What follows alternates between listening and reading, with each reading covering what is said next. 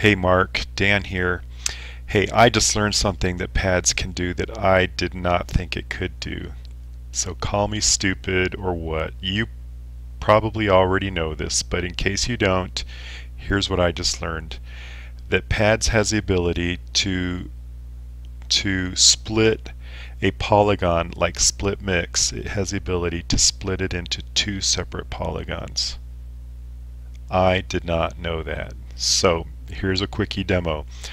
I've got I've got a split mix on layer 2 here. It's the ground plane, and just to look at the attributes of it, um, it is 5 mils wide. It's assigned to the ground net, and when I filter for documentation and I select one of the edges, in this case the left edge, I click right and I say auto separate, and what that does is it allows me to start drawing where I want these two shapes to separate.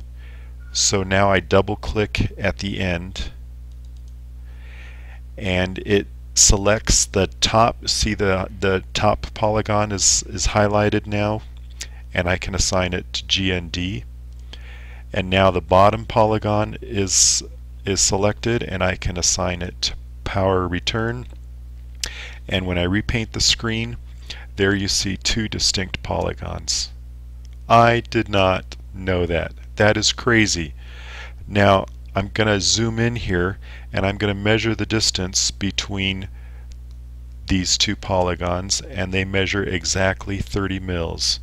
I go to my split mix setup and I see that my auto separate gap is set to 30 mils, and that is exactly what I have right here.